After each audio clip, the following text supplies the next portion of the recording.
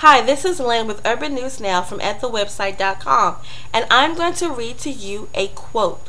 Quote, start with the following two facts. Really poor children and really poor neighborhoods have no habits of working and have nobody around them who works. So literally, they have no habit of showing up on Monday. They have no habit of staying all day. They have no habit of, I do this and you give me cash, unless it's illegal. This is a direct quote from Mr. Newt Gingrich.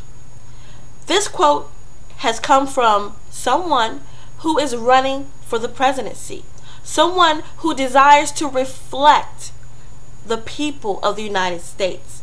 But I have to say that, Mr. Gingrich, I disagree with your statement.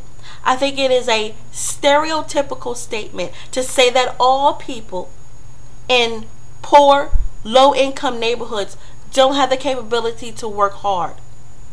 And then you go so far to say that children don't have the capability to work hard unless it's illegal activity. I think your statement is far-fetched. I don't think your statement has merit.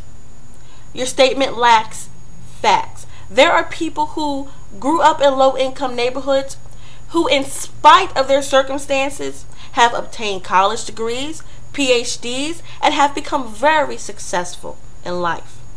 So where are you getting this information from? Is it something that you're thinking of? Stereotypical? Is it? Or do you have solid facts? I don't think you do. Why? Because this video is going to serve as an avenue to hear from the people, the voice of the people. If you're out there and maybe you are one of those people who grew up in low-income neighborhoods, but in spite of your circumstances, you've worked really hard and you're very successful, please leave your comment. You may know someone. I think it is a very unfair statement. One, because you don't know why that person or family is in a low-income neighborhood. You're not aware of what circumstances they may have had to face. Now, granted, yes, there are some people in low-income neighborhoods, as a matter of fact, in all types of neighborhoods, who maybe are not doing what they need to do. But I think to categorize and put every single person in a low-income neighborhood under the category of, basically you're saying they're lazy. That's basically what you're saying. I think that statement is very irresponsible. And so today you will hear from the people of the United States. You will hear their voice. Okay, I want you to leave your comment, whether you agree or if you disagree.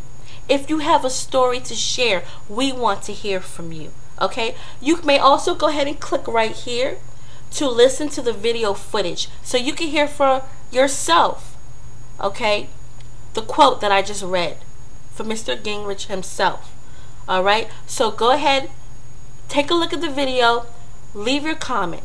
Okay, this is Lynn with Urban News Now from @thewebsite.com, signing off.